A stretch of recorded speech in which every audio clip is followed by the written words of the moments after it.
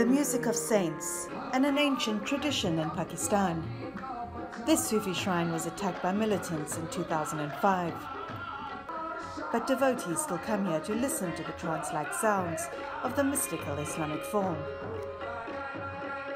There is something in QAWWALI which attracts everybody, attracts someone, attracts your inner, attracts your soul to be listened.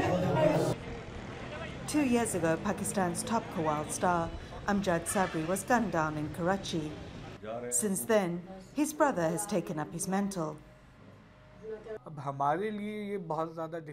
For us, it is a very difficult situation now. The things happening around us have gotten worse. Some people, whom I would call hostile elements, have come among us. It is beyond our understanding as to why they have been killing us.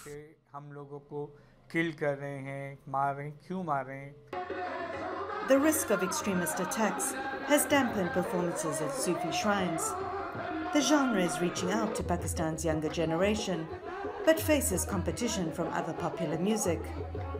And some say that QAWWALI's historical ties to faith are also changing. People are not that much aware of QAWWALI. It's now the youth, the new generation, they're towards music. They don't know what exactly the QAWWALI is. They don't know the pure definition of QAWWALI.